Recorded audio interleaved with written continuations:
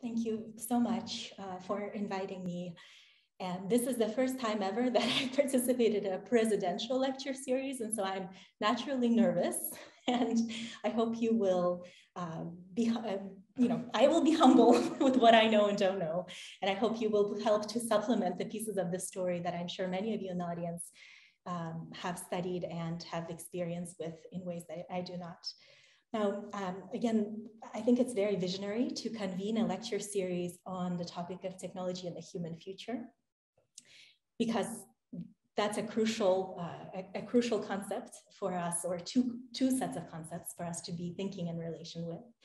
And I also recognize that the series is not only inviting new conversation at the American University of Paris on this topic, but is already a celebration of existing solid accomplishments and in the classroom work to teach about technology and the human, in large part thanks to the leadership of Claudia Roda and Susan Perry and their work on the master's program, Data Science and Human Rights.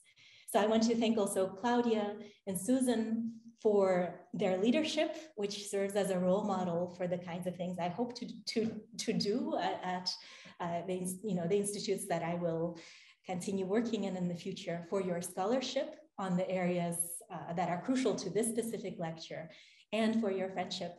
May it produce many more conversations and projects together. So on the minds of many of us, I'm sure right now, is the war in Ukraine, and it preoccupies me so much that I find it necessary to rethink my academic projects in light of what is going on. And although I don't pretend that the current project in any way directly speaks to what's going on in Ukraine, or kind of addresses that, or can in any way help to lessen the suffering that is taking place now so near to us, I have been thinking about the way in which the lecture for today kind of connects to some things that I'm seeing emerging from the conflict. And I want to briefly mention two of them before I start the actual lecture.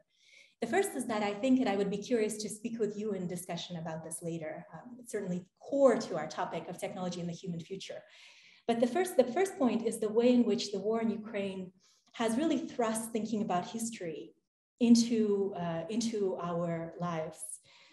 We are continuously, in daily reporting about the war, we're hearing about the long arc of the 20th century, from the formation of the Soviet Union and the significance of that, for that formation for the way the Europe and the world should look in the present, to discussions of concepts like genocide or the Nazi regime, to the 1980s and 1990s and the fall of the Soviet Union, the creation of independent new republics.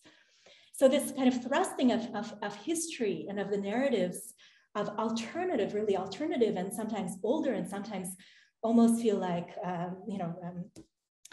past narratives of what identity means, what sovereignty means, I think it's really awakening for people like myself, who frequently are so focused on the present and on the future. When we study ethics of technology, so frequently we forget about the past. Not only because our subject matter is about the new, the innovation, the emergent, but also because of the way in which our relationship with technologies, especially digital technologies, have come to contribute to certain attitudes towards time and temporality that I believe really erase certain other ways of thinking about the past that, again, we see to be really core in this war. And so my project that I would like to discuss with you today is really trying to recover a sense of the past significance for our present day relationship between humans and digital technologies.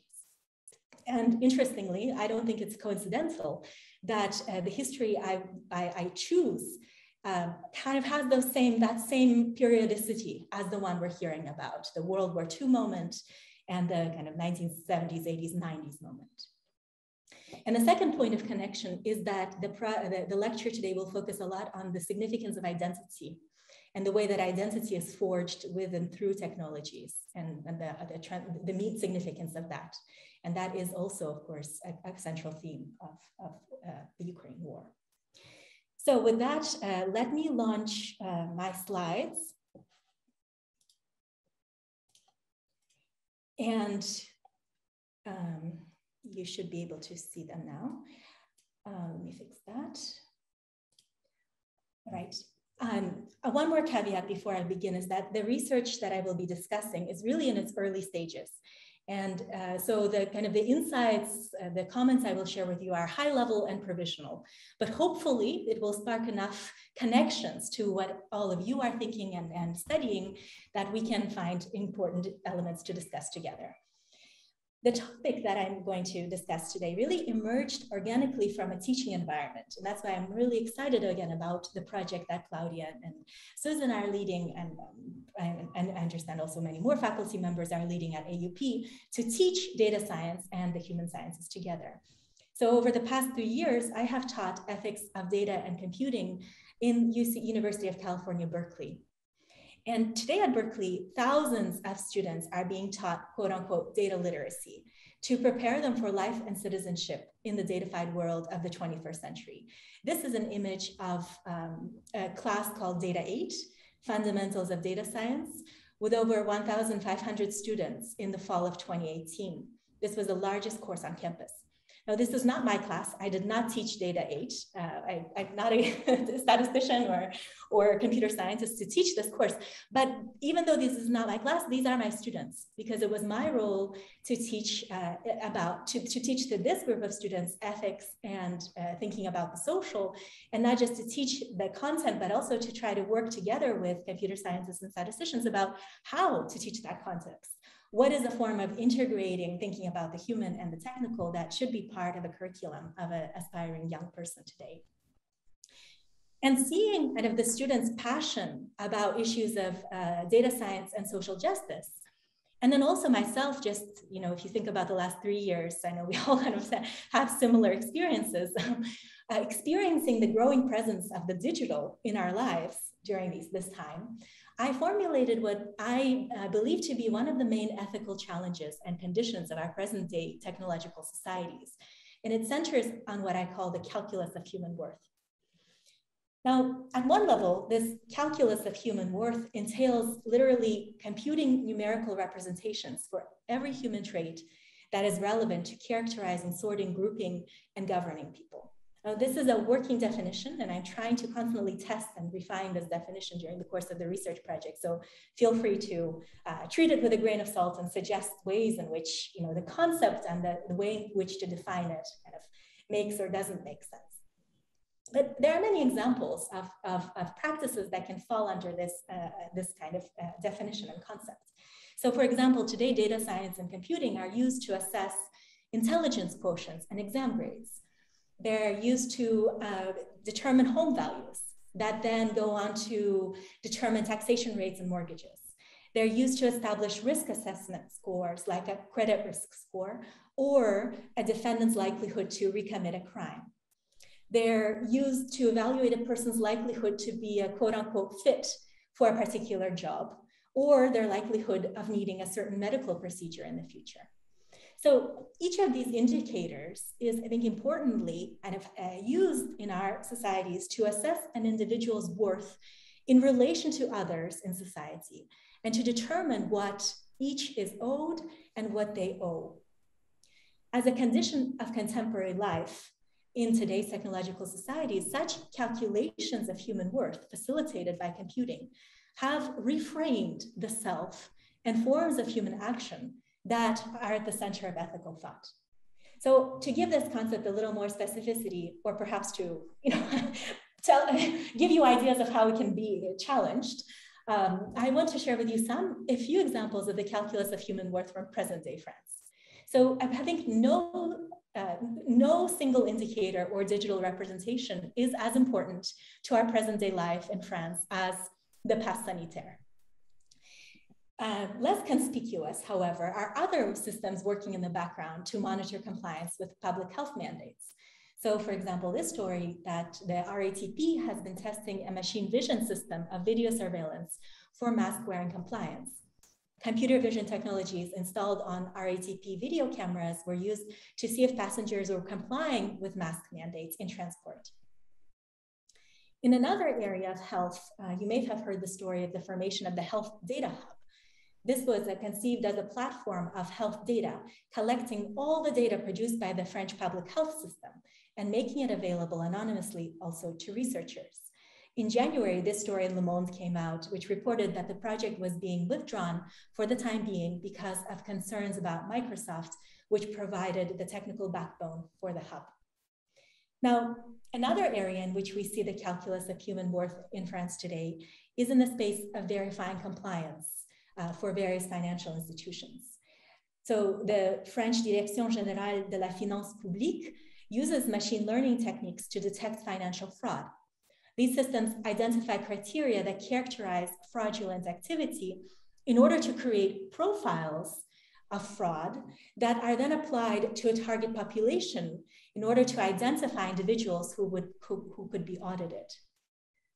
The image I put on this slide shows a screenshot of the 2020 Projet de Loi des Finances, where the government proposed a new article, you see the Article 57 here pictured, that sought to allow government agencies to collect and analyze data made available publicly on social media sites in order to supplement the data already available through other sources and for the detection of fraud.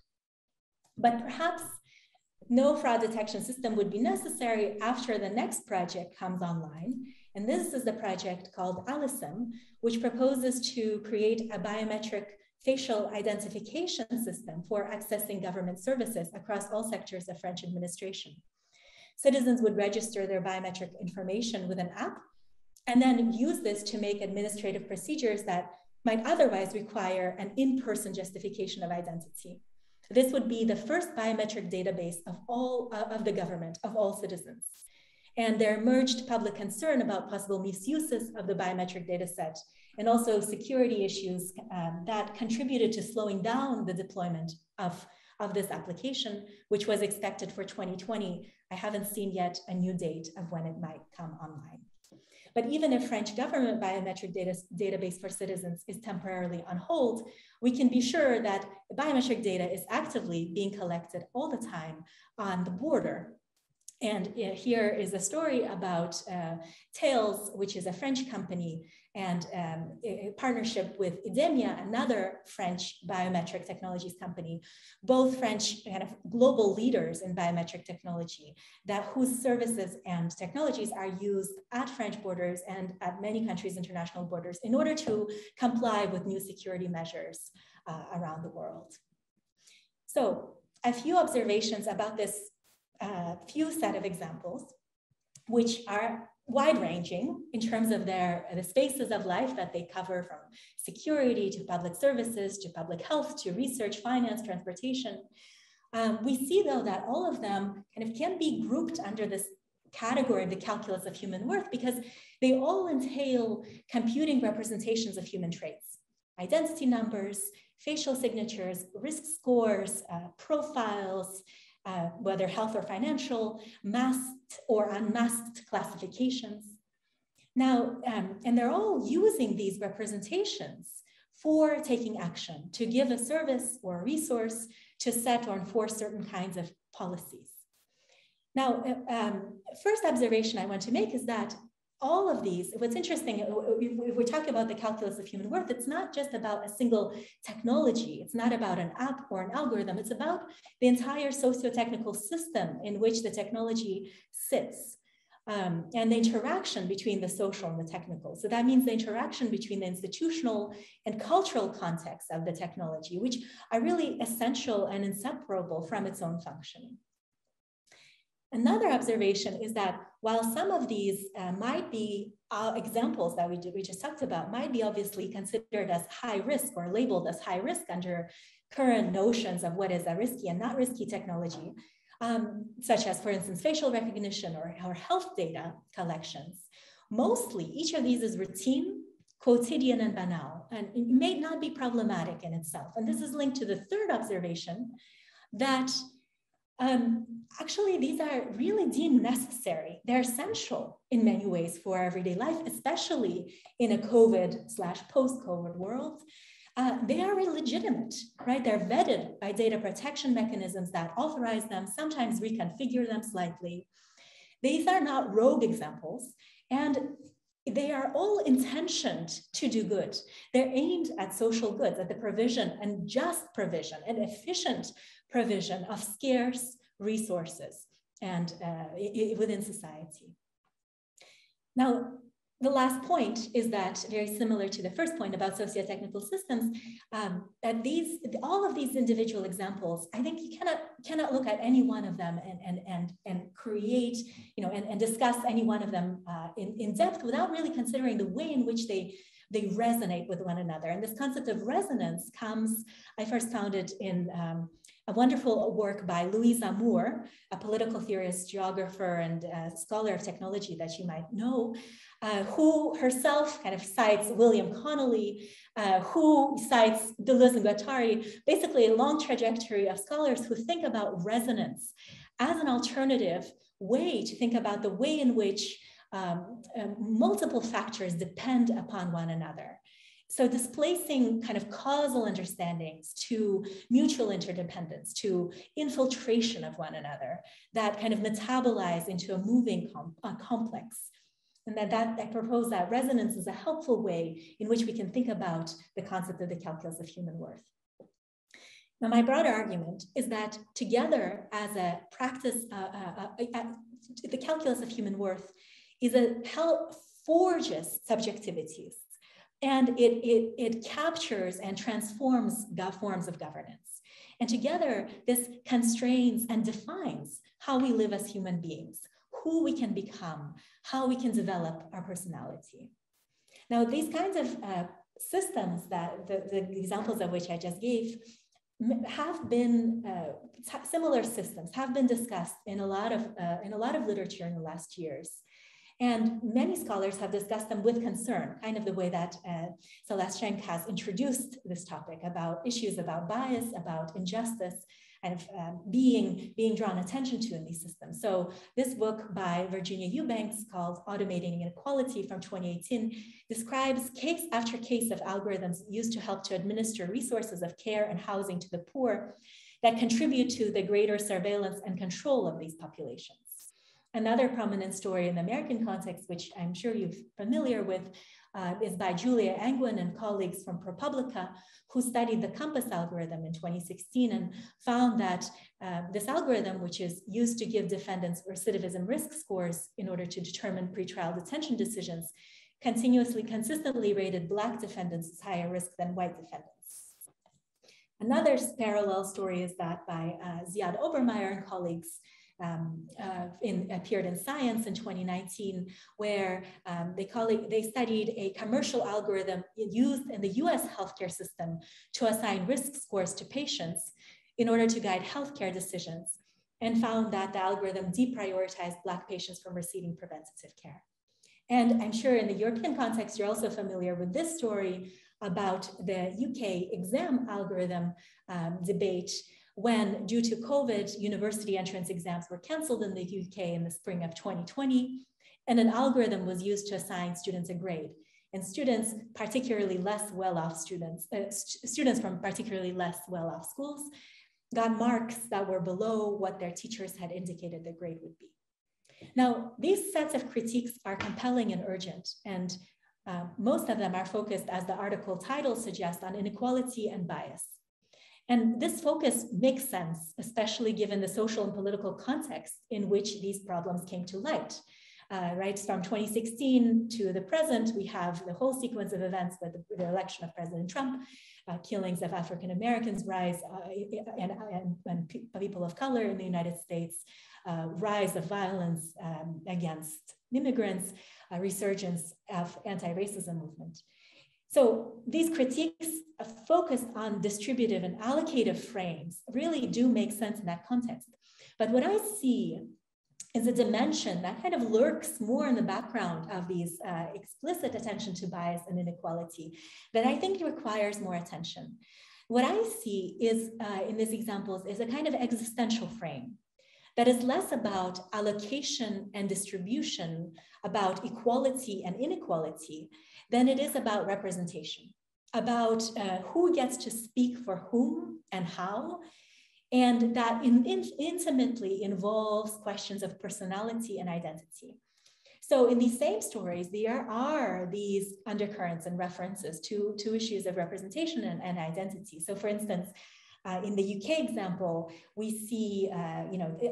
saw posters like this where students said, "Your algorithm doesn't know me."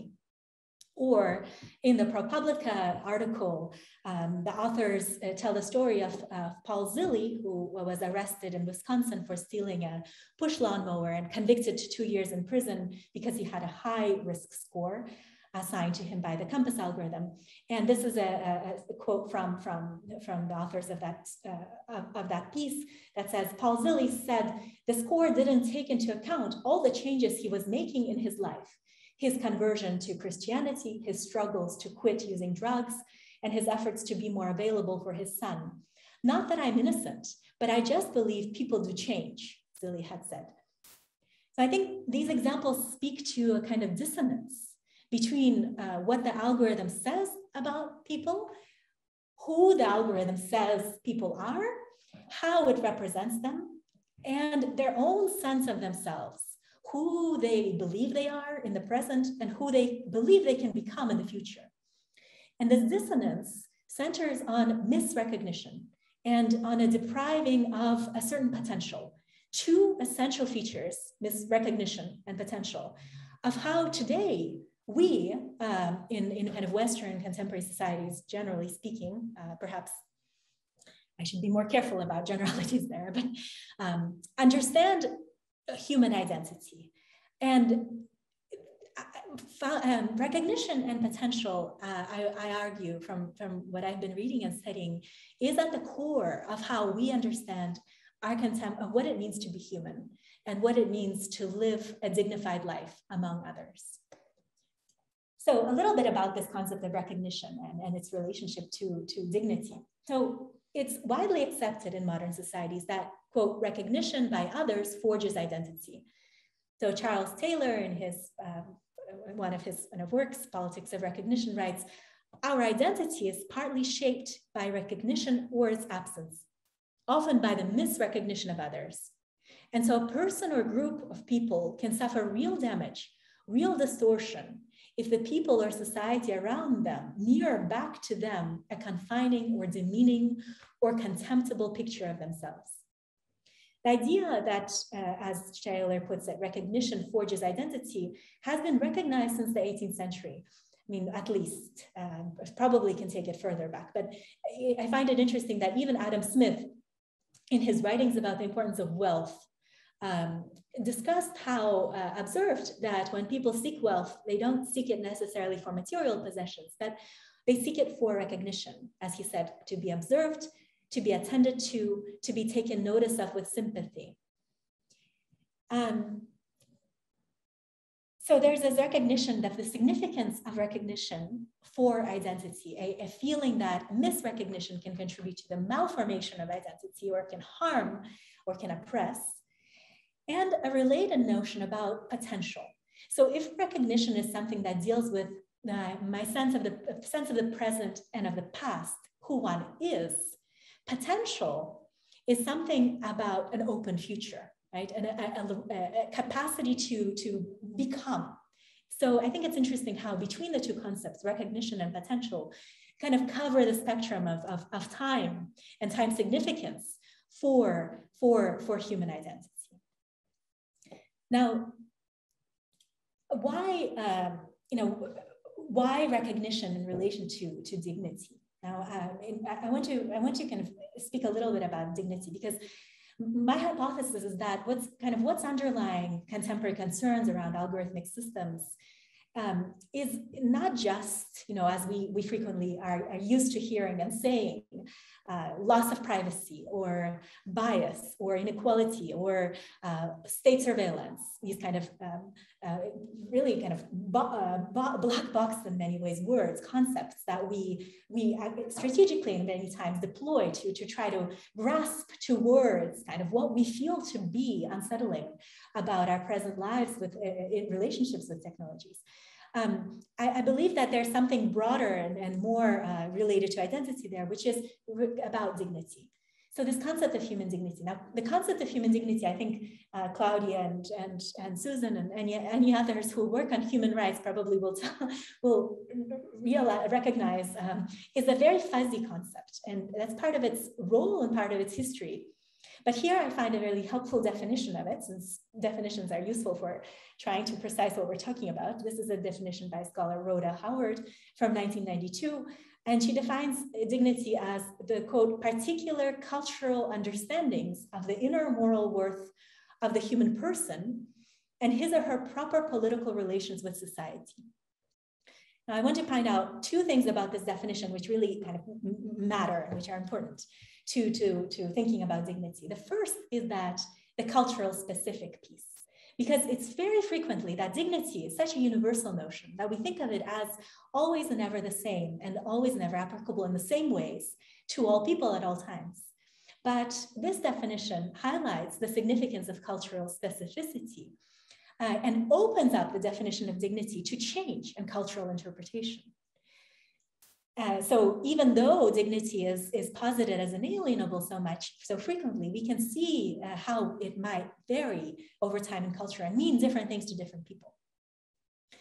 And second piece of this definition that is really important to say about dignity, another sort of an intuitive thing, is that dignity has this very deep inner component, individual focused component, inner moral worth, as Howard says here. But that's not it. That's not the extent of it.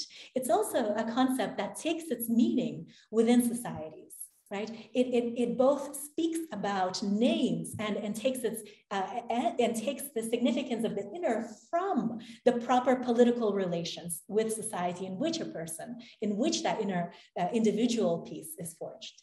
So these two components, the cultural specificity of the meaning of dignity and the fact that dignity is not only about inner moral worth, but it's also about proper political relations in societies is really crucial.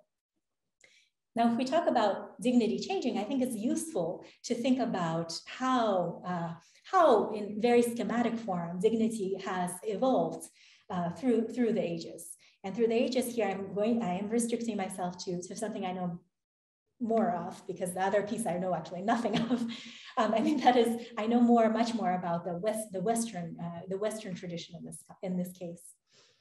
So human dignity through the ages of Western thought and reason. It's what this history that I want to briefly paint in this slide shows is that always there is a positing in each age. There's a positing that human being has dignity. But why? What makes human beings unique? And this idea of what makes humans unique, what is exceptional about the human that gives dignity to the human, that is different in different contexts. So in Greek and Roman thought, for example, human uniqueness stemmed from the human ability to exercise virtuous control over herself and her environment. So over one's own passions, feelings, and environment, animals, or nature. So the ability to exercise virtual control over oneself and one's environment was a kind of unique condition of the human that warranted dignity. In Christian thought, the concept of dignity stemmed from the uniqueness to the human, because human beings are seen to be divine creations, made in the image of God, and having the capacity to choose and to know good from evil. In Western modern philosophy, especially with Kant, there is a kind of grounding of dignity on the conception of human being as a rational, autonomous agent that has capacity to determine their fate.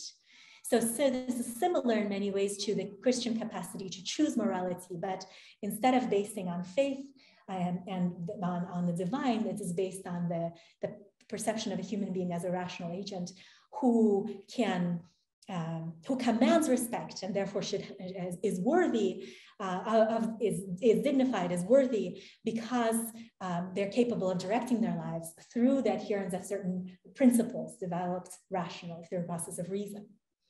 And in this time, in the 18th century, it is a very interesting move that links this idea of reason and capacity to direct one's life through reason and through the choice of certain principles to the importance of an individualized identity.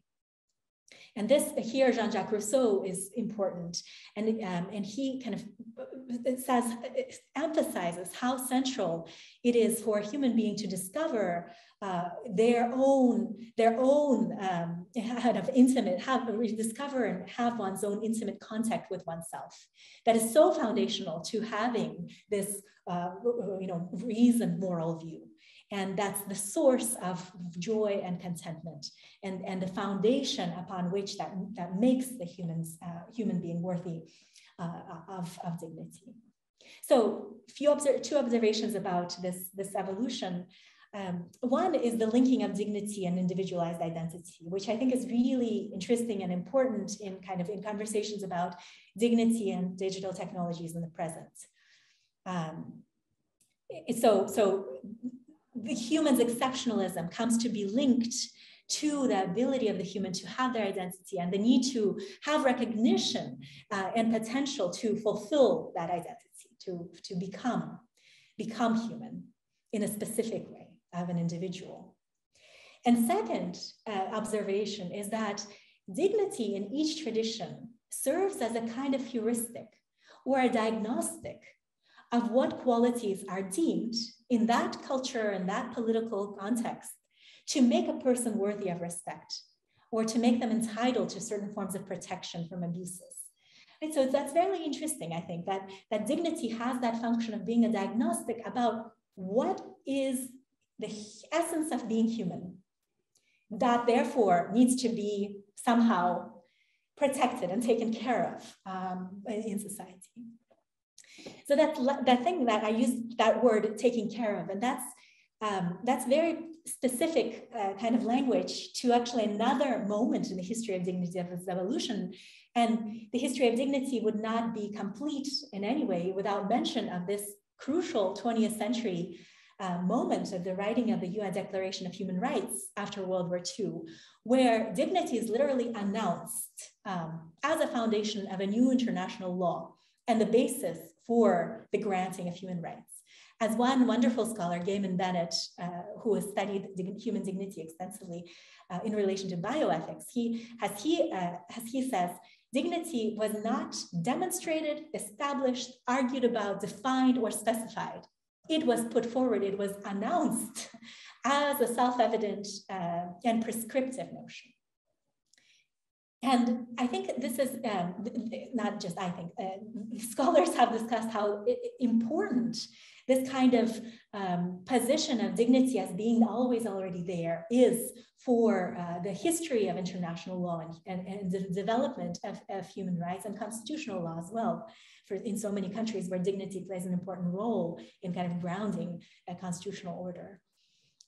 It creates the under definition, if you will, of the concept, positing it as inalienable and as always already there, creates a kind of stable, specific anthropology that's pretty primordial and calls for a certain mode of care. And here that's where I'm kind of repeating this concept of care, care for dignity, that is much more about protection than it is about creation or cultivation. So it's important to, dignity is always already there. Human beings, as the Article 1 says of the Declaration, all human beings are born free and equal in dignity and rights. And the demand on societies is to protect that innate reality. And you see in the illustrated version of the Declaration of Human Rights, which you can find on the internet, the illustrator chose to really highlight this significance of being born, of being alive, kind of a biologically grounded idea of dignity that is really kind of at the foundation of the declaration. That's kind of encapsulated in this image of a person breaking through an eggshell, being born. Now, it's this relationship between dignity and biological life that also has a significance for the way that the concept of human dignity gets taken up in relation to biotechnologies. So there's an understanding, right, with Howard's definition of dignity, we saw there's an understanding that dignity changes through ages and through times and different cultures, it takes on different meanings. And I think the history of human dignity's relationship to biotechnologies and in bioethics debates shows that there's also an understanding that what human dignity means varies with scientific and technological knowledge and capacity to act in the world. And so debates about, about cloning or abortion or stem cells have frequently involved conceptions of dignity. But what's interesting is that this understanding that with changing scientific and technological knowledge and capacity to act, this understanding does not very much move towards the direction of thinking about dignity in relation to data and information technologies or computing technologies. It remains with the realm of the bio, the realm of life. And I have theories about why that is the case. Why don't we think with dignities as much as we think of with dignity in context of biotechnologies as we think with dignity for data protection regulation, for example. But that kind of raises this core question that I would like to kind of work through the remainder time that we have today is, how does the concept of human dignity co-evolve with the changing socio-technical practices of the calculus of human worth? What is that relationship? Is there a relationship between human dignity, what it means to be human as a dignity diagnosis in society, and how we in society kind of live and work with these representations of ourselves and one another in information, with the help of and in information technology. So to begin to answer this question, we need to look back at earlier eras of the calculus of human worth, because the whole question presupposes a history, a co-evolution and a transformation over time. So the calculus of human worth, of course, is not new, and it certainly does not require digital computing to be done. Applying calculations to human worth has been a persistent project of societies, sometimes with tragic consequences. At the end of the 19th century, English mathematician and statistician Francis Galton developed the foundational statistical tool of regression as part of a project of eugenics to differentiate desirable from undesirable people. And this is widely seen as an emergence of scientific racism, the practice of racializing and gendering human populations with data and statistics in order to govern them. Decades later, the pre-digital information technologies of the Hollerith machine and the punch card were used to collect and analyze information about Germans in ways that made it possible for the Nazi regime to identify and murder millions of Jews and others during the Holocaust. And in South Africa during apartheid, scales for comparing the color of skin, such as this one, was among many technologies used for race discrimination. So these three examples, one of them really stands out when we focus our attention on the role of computing specifically in the making of the calculus of human worth. So that is, of course, the role of punch cards and the Hollerith machine as kind of early electromechanical computing significance. And so for the history that I want to tell today, I'd like to kind of touch upon three moments. The moment of punch cards and sorting machines from the early 19th to the 1950s and the kind of around the world wars. The moment of public computing from the 1960s to 1990s. And we already discussed examples from the present kind of ubiquitous computing moment of today, so I won't go there.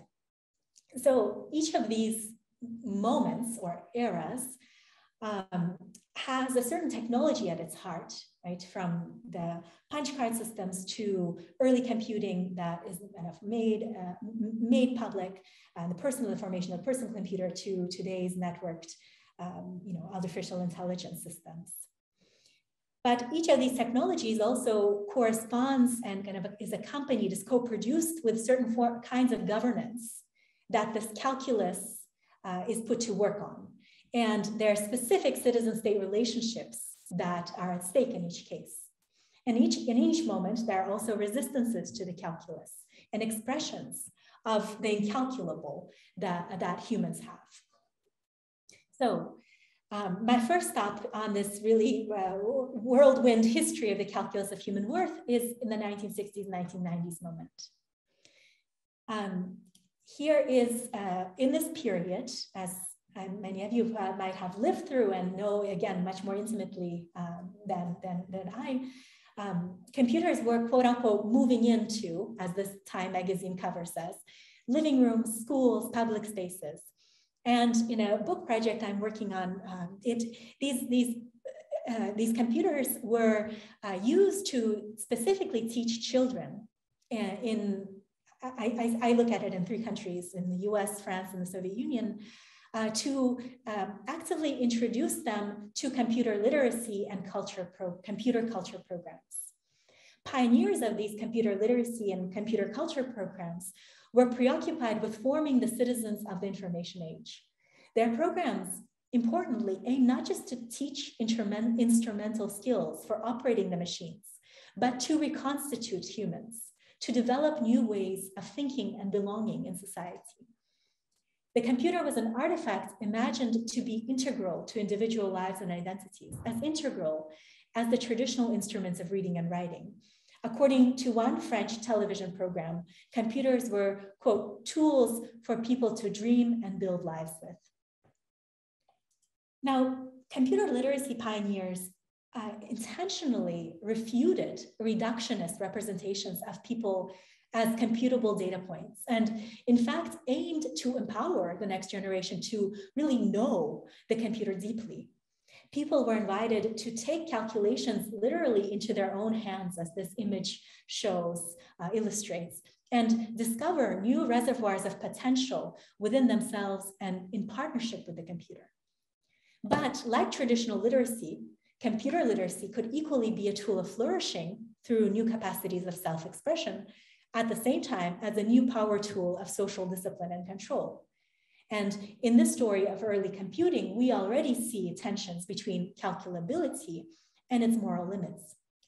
One way to represent this tension is that it is between the dreams of the computer's potential for the flourishing of the calculable, so a person who is a human being who is capable of calculating, who knows how to calculate, who is computer literate, or today we might say data literate, and the potential violence of calculation when it treats the human as a subject of calculation, the calculable subject. So it's an interesting kind of play on words here. This period of public computing there is simultaneously a moment of transformation in subjectivity, as well as transformation in governance practices with computers. And it is a moment of big contestation, so in resistance. So for example, at Berkeley during the free speech movement, when leftist students rose up and demanded the expansion of civil rights on campus, students protested against being treated as, quote, mere information to be processed by metaphorical university machines.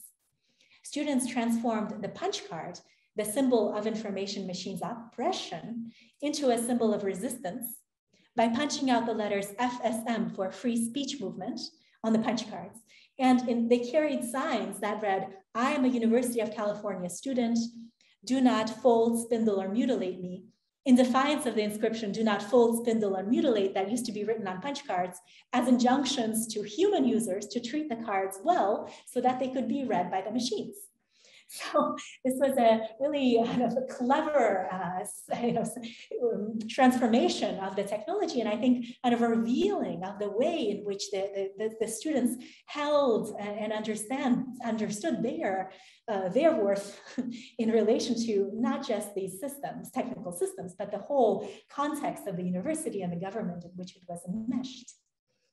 And a few years later in France, in another story that probably I would love to talk with some of you who might know more intimately, even intimately about, there was a big moment for reckoning with the new forms of governance, computing enabled, through the making public of this project called Project Safari, which took place in 1971-1973, organized by INSEE, the Institut National de la Statistique et des Études Économiques, which decided to centralize the identification directories that it held in the city of Nantes, and then later added to that centralization project another set of directories that were held in the city of Tours from a different government agency, the Caisse Nationale d'Assurance Vieillesse.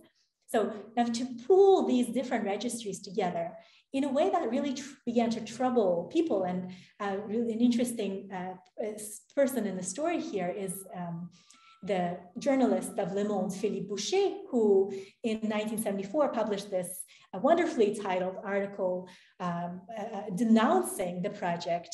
He called the title Safari, the name of the project, ou la chasse aux Français, or the hunt of the French, and revealed the project and sparked a large public debate about what were these centralization efforts by the government using the new computing technologies, and what kind of consequences they might have.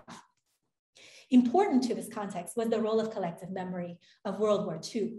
And as some statisticians and historians have argued, a misreading of the past, but I think, again, a telling and insignificant misreading because of the kind of action that it prompted.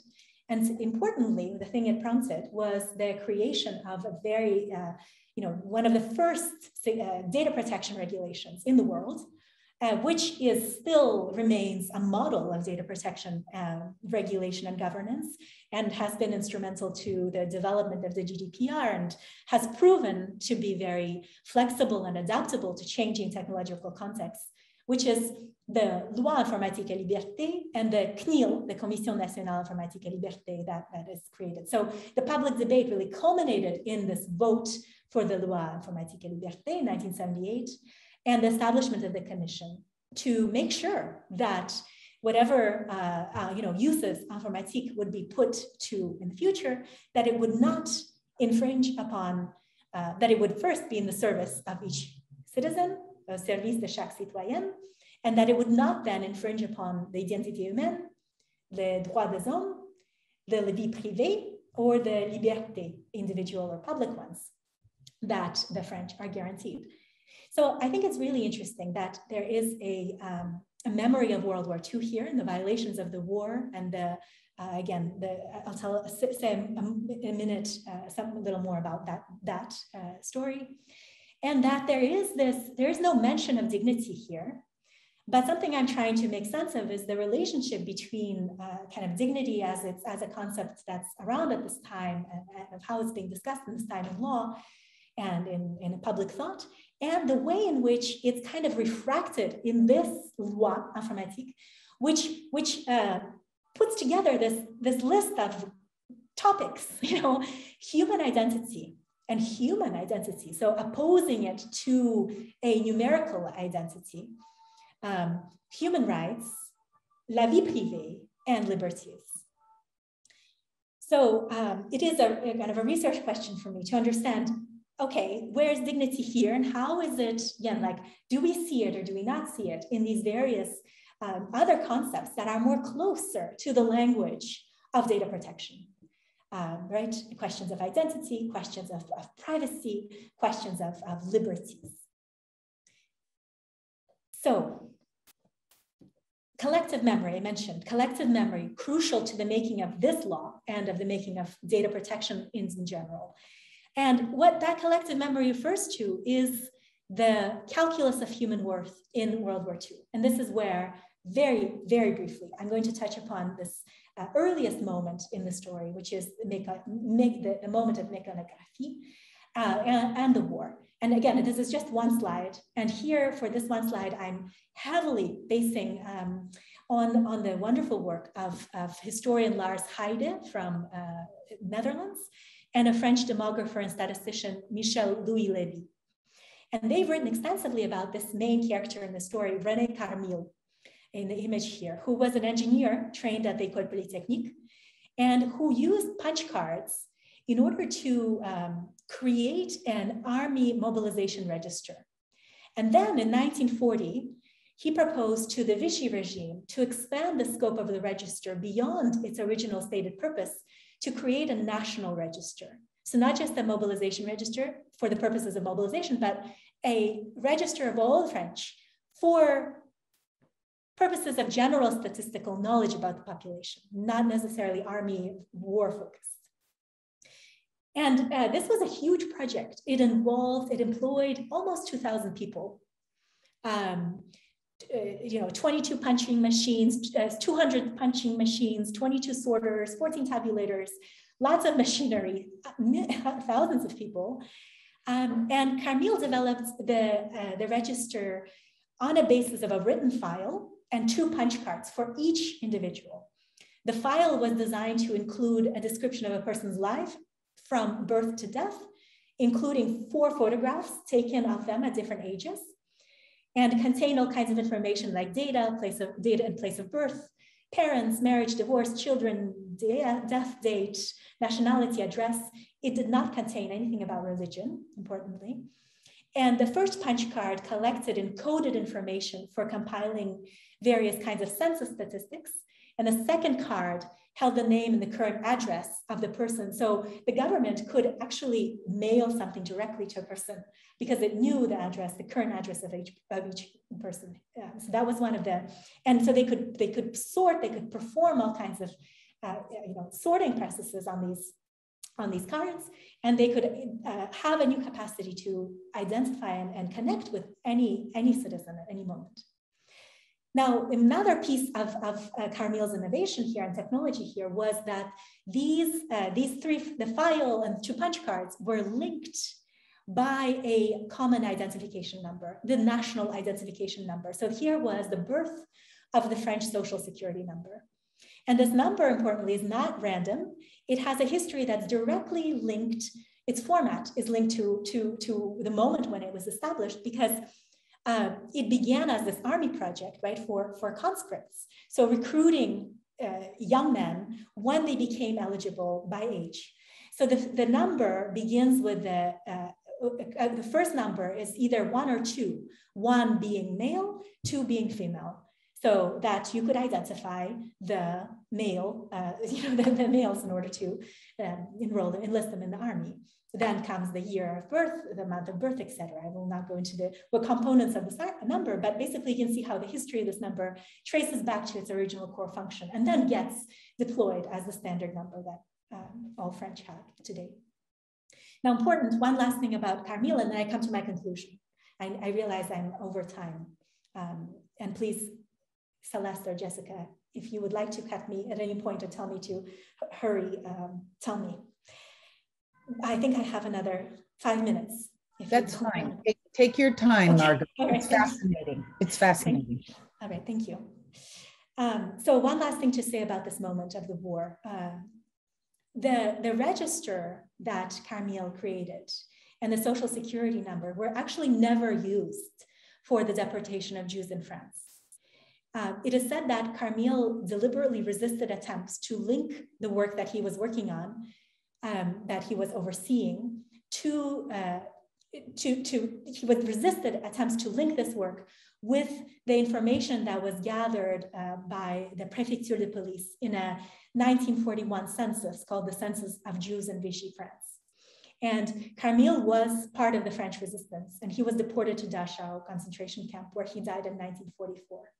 So his number, the INSEE number, the Social Security number, and his register project were never used, but there's still the memory of the capacity another file, which was referred to as the Fichier Juif, was created by the Préfecture de Police was used for the persecution of Jews.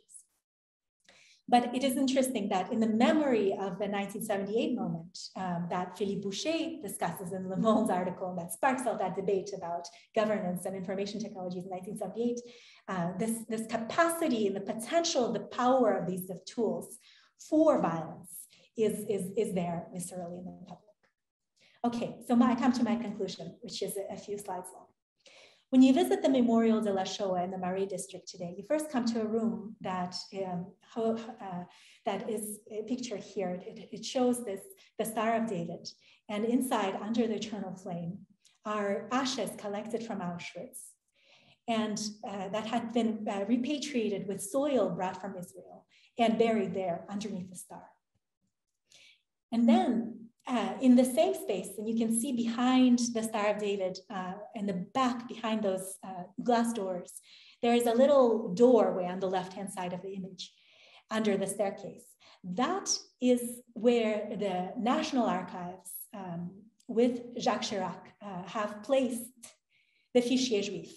So that is that filing system that was created to identify the Jews and to deport them. So I think that when I visited here a few months ago, I was struck by this connection between a way of making dignified memory, that combines the de-identified, right? By definition, collective remains, physical remains, with a very individual memory and identity that is still the system of oppression, but also the system that enables the survivors to come to terms with what happened, to identify who was deported, to find records. So I think it's this tension between the violence and the necessity, more than necessity, the humanity of identification with the information calculation systems that we have, that is really at the heart of what we are living today and what we have to grapple with, how necessary it is for our collective lives. Today, we are living based mostly on what can be calculated while filtering out what cannot. We tend to act as if what is incalculable doesn't matter or is irrelevant to seeing the picture clearly. We believe that we can get close enough to the real phenomenon by approximating it with an error deemed small enough to be acceptable. We are ready to admit that there may be something beyond the calculable, but it is said to be irrelevant for action. Patricia Williams, a scholar of law and technology who I admire greatly, describes the phenomenon and the consequence of the loss. She says, "What is ruled as excess is lost. Our technology cannot read this. But it's the excess that must be brought to a child custody hearing or to the care of a COVID patient.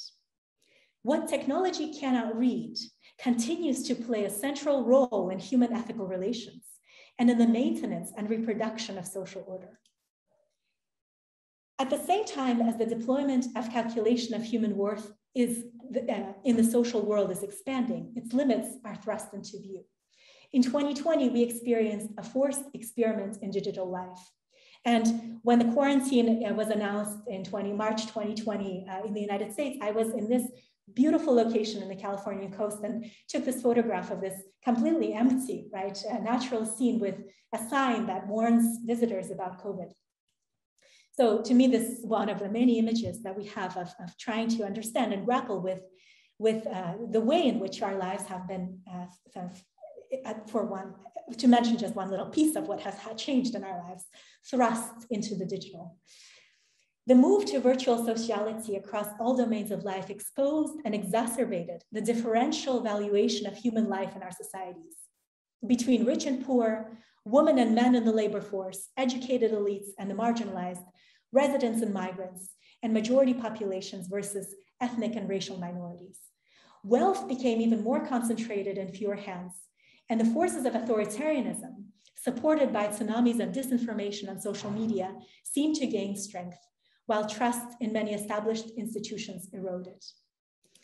It's not surprising, I think, that in this context, today we see new calls for justice, that echo calls for justice during the US civil rights movement of the 1960s and the European student uprisings of the same period. These insist not on better or more accurate calculability, but on the incalculable, on recognition, on speech, on breath. Conceptions of inalienable and incalculable human dignity are now making their way into law. Such ideas are at the core of the GDPR and its invention of the so-called data subject to recognize that people are at the origin of data. The GDPR gives the subject the power to summon the fractured data points to a coherent entity of the self with the legal rights to self-determination that living people have.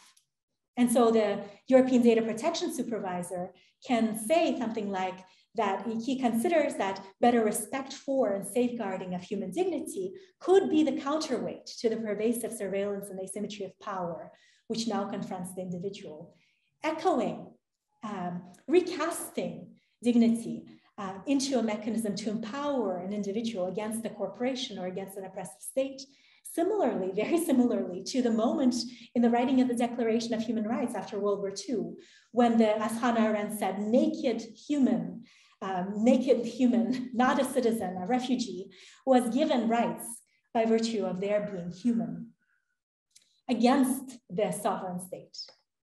So, in summary, we think of human dignity as a fixed quality, but I think what it means, how it coheres as an idea, how it operates in the world, co-evolves with the changing calculus of human worth. The calculus of human worth are, as we said, socio-technical practices that characterize, sort, group people so as to govern them. They have evolved from these machines, powerful new mechanical tools at the time of the state only. These were not peoples to machines, for gaining new population level insights and ability to keep track and target individuals in this mechanography era, to nimbler, more granular techniques that allowed new forms of centralized state power, but also required new forms of engagement with and by the public, such that citizens were expected to take into their own hands these tools, to today's data and computing technologies that enable more, deeper, wider applications of the calculus of human worth. Today, larger volumes of data, more sophisticated algorithmic models enable the identification of patterns far beyond human capacity to identify unaided. Before, it was a metaphor. Now we have so much computing and so much data that people have become calculable on many more dimensions and dependent upon these calculations for daily life and self-knowledge. The concept of human dignity, the concept of the human, has evolved with these systems.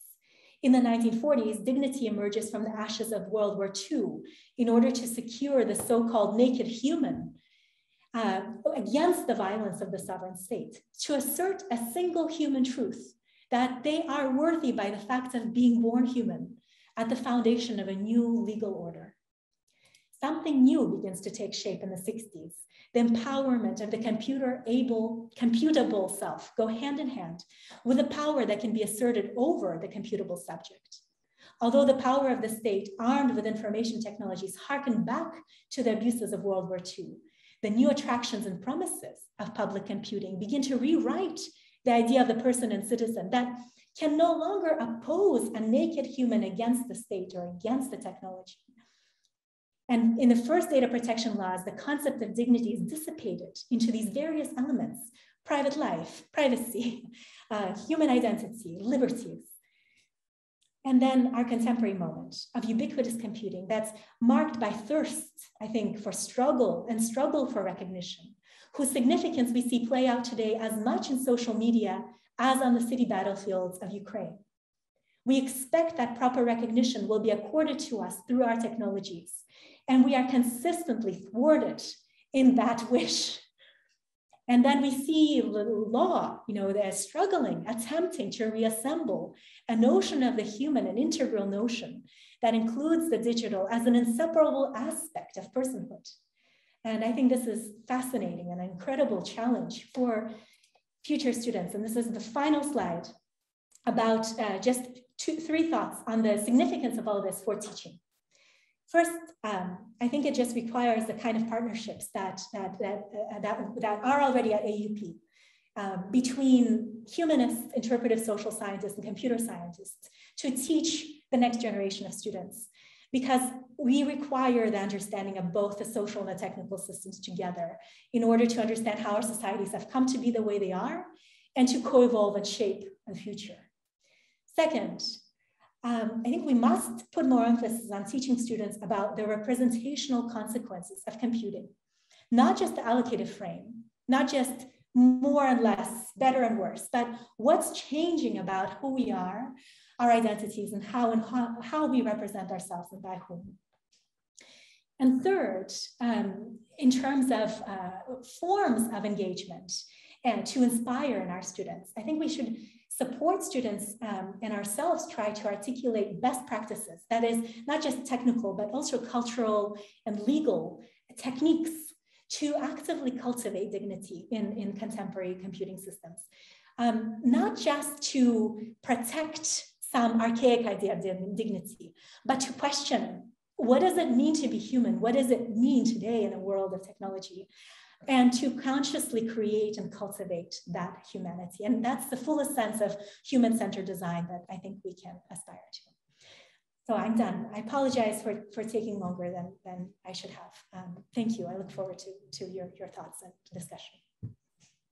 Not at all. That was an absolutely brilliant and comprehensive presentation, Margot, which really does, I think, border beautifully on the work that these students are doing with Claudia and Susan. And so I think everybody was just kind of amazed by that tour de force. So I don't necessarily have a lot of things in the chat yet, but would anyone like to ask a question? Begin by asking a question.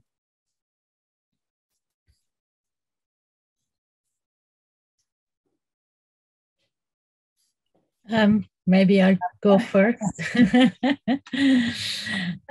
Thank you so much, Margot. This was fascinating, and I have so many questions on all your research work. But I will start from the end, from your last slide, yeah. And I would like to know from your experience when you worked with the data science student in the Human and Context and Ethics program. What do you think are the best, easiest thing that we can get? What can we do immediately with our students? What have you seen working that you thought is worth doing? And what on the other side are the hardest thing to get through? I have some ideas, obviously, but I like to hear your experience. Some probably ideas will come to me more as I think and talk, and we talk also. I might have kind of recircle back in later answers to Claudia, but strangely, the first thing that comes to mind is just conversation. That is most important to do.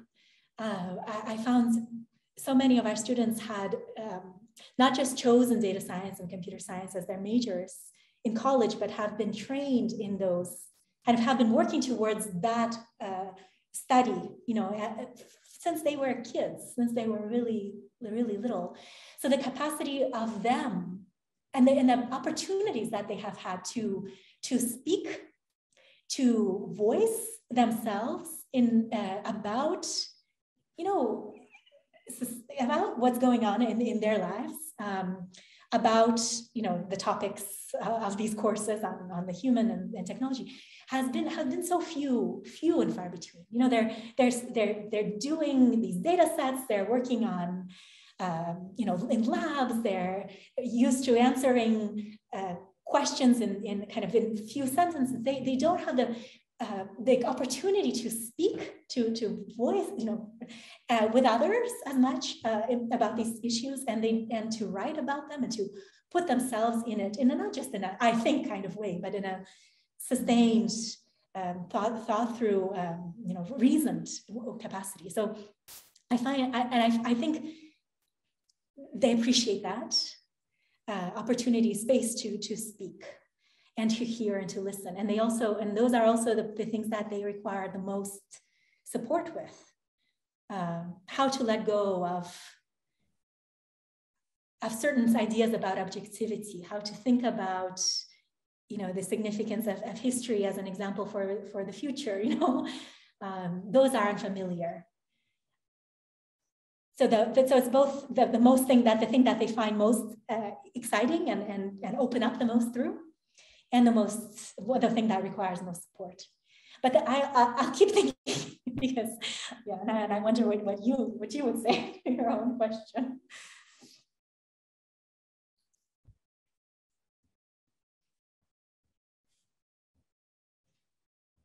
Claudia, did you want to? Well, do you have a thought on that? Well, my thing, I think what has been the most difficult and most rewarding whenever has happened has been exactly what you were talking about when we talk about what is not calculable, because nowadays we are so convinced that, and it's part of the way we are raised, the part in which the way the society works, that everything somehow there is some approximation for everything. Right. And no, I think that there are certain things that we cannot even approximate, and creating an approximation simply creates something different. It's no longer what it was at the origin. And I think this is not an easy concept to come to terms with. It's it's just so much part of the way we are that it's difficult, even for students who are not computer scientists. They take it for granted that things can be calculated, can be represented somehow. Yeah, I think I agree with that, really resonate with that. And there's and I think all the fears about being wrong in a class, or being kind of fears about not being objective, and coming to terms with. I think what we're talking about in part is this meeting of the methods and the knowledges of different disciplines, kind of coming together in conversation. So when when students confront kind of the humanistic way of knowing, they realize that you can base a theory on experiences of individual stories, and they recognize that the significance of that, the incalculability of that, and the power of that individual account. And I believe that it's a freedom that you discover. You really realize people are free. You have agency. You can change. You have a voice. So it's really empowering. Exactly. I loved some of the examples that you gave, to concretize this. And I think probably the students found these very useful, like the person who had stolen something, and by means of an algorithm had received a sentence. And what he said is, and he said that, I don't know in what context he said it. And I wondered if you could say a little bit more about that example. Did the speaking up about the person that I am becoming have any impact later on the punishment of that crime? That's a really interesting question. So I think that he said that probably an interview to the authors of the article. So I wonder if there was a kind of feedback between that and the actual case. My sense was, so he because of a higher score, he was given 2 years in prison, really for, he stole a push lawnmower. It wasn't even a mechanical, it was very, I'm not no knowledge of criminal law cases, but it seems like a completely trivial case. And yet he had high score because he was, according to the article, he was Black. He was given a high score, and his sentence was later commuted to 18 months. So instead, so he was given a higher sentence, which shouldn't have been, because these algorithms are not supposed to be used for sentencing decisions. They're supposed to be used for purposes of identifying which resources a defendant might benefit from, and for setting bail. Mm-hmm. But of course, the numbers, the power of the numbers such that a judge sees this and cannot not take that into a kind of consideration in their own calculus of what is fair in this case.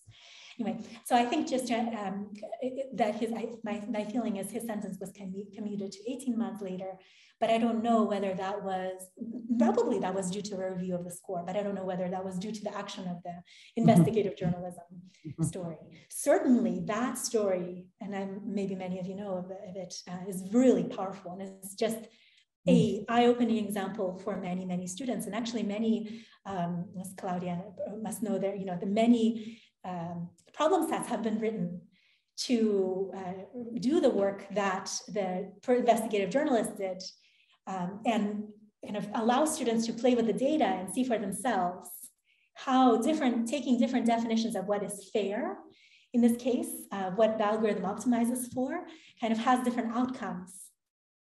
And students recognize that there is a real decision in the system, in the design of the algorithm that privileges a certain conception of what is racially just, and have to grapple with the fact that, wow, our algorithms encode certain ideas of justice.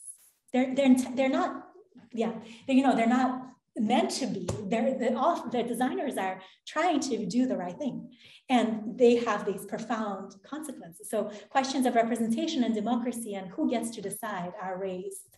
And basically this piece is a great piece for students and a great piece for kind of drawing the world's attention to algorithms and their representational consequences. So Margot, we have a couple of questions in the chat, one from Cliff Mahler. We are at the moment digitized representations of ourselves. Have we lost our dignity in this moment? Something feels less to me. Yeah, well, thank you. I mean, I feel it too. And at the same time, I feel this tension, right, that I keep mentioning, is that the essential nature of the way in which I cannot anymore say that I am can be fully human without my digital representations. We are fully informational persons. We try to live a day without a birth certificate, especially in France,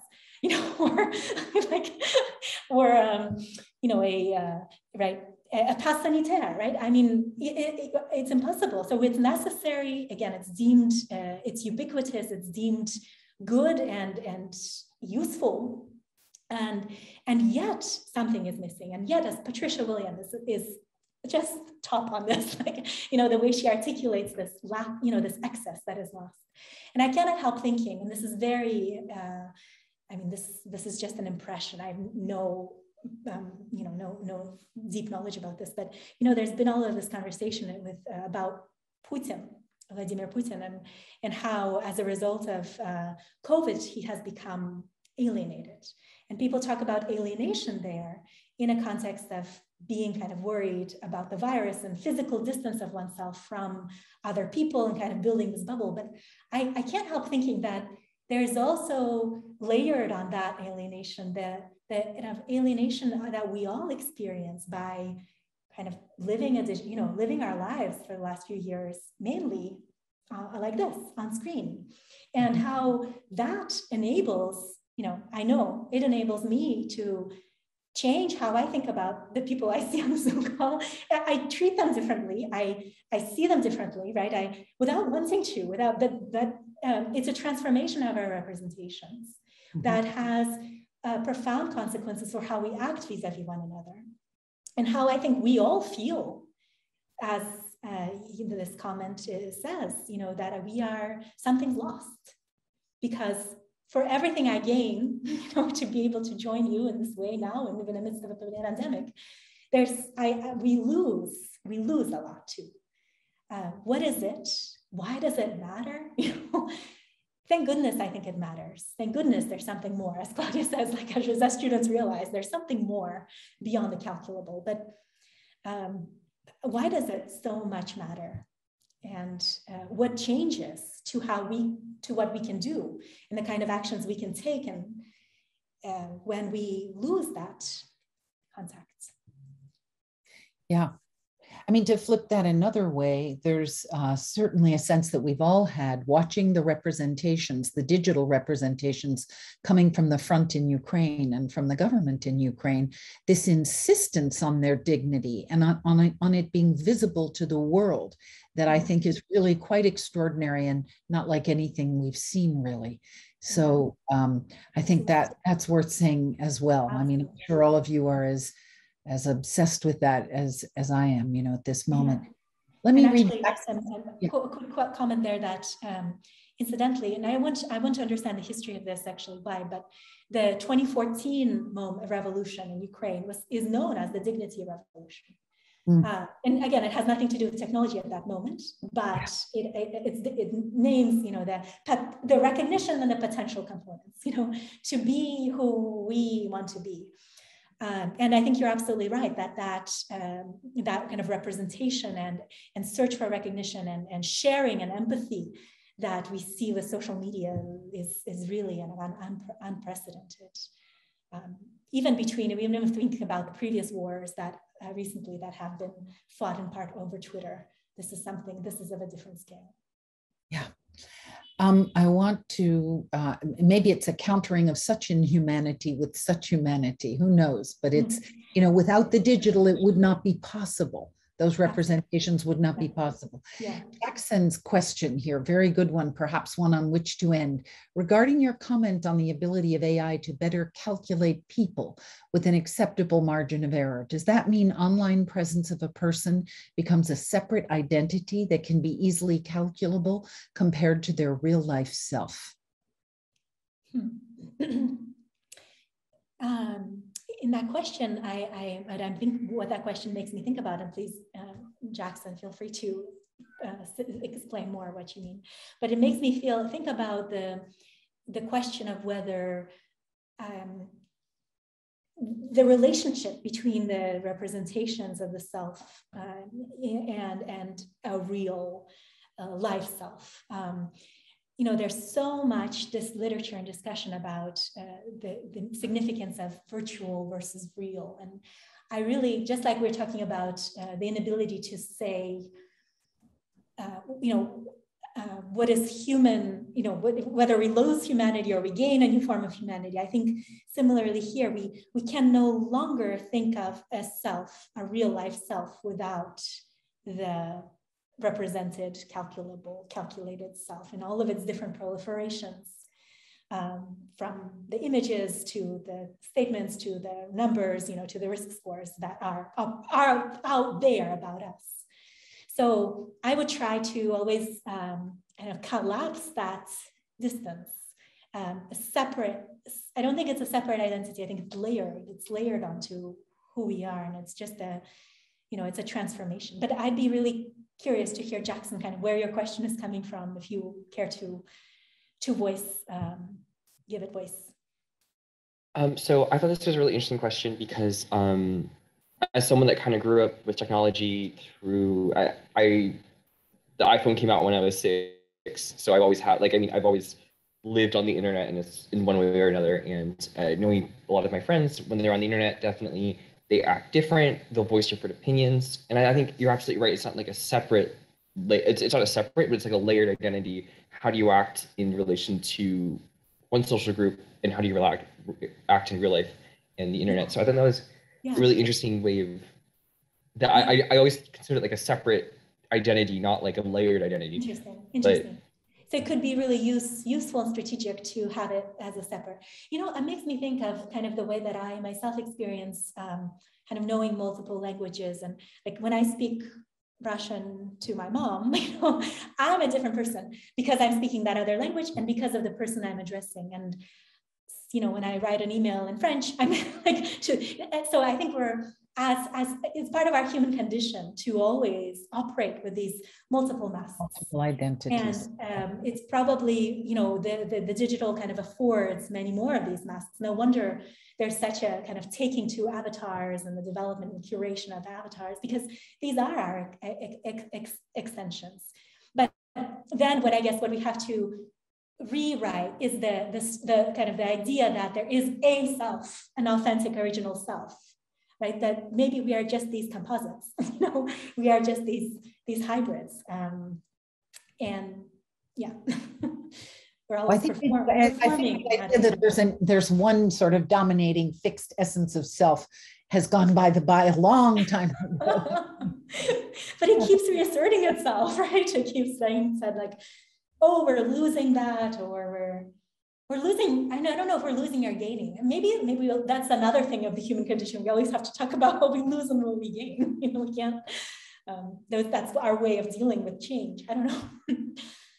But thank you. Yeah, thanks very much, Jackson. That's a crucial point, kind of the multiplicity of that, and it's how it can be played. And thank you, Jackson, and thank you, Claudia. But most of all, thank you so much, Margot, because this really was an extraordinary lecture, and I thank you for the layers and layers that you set on there, and the vastness of your reflections. But at the same time, it was extremely orderly and easy to follow. And I think really important for the students who took part in it today. Our board chair was on earlier, some former trustees were on earlier as well.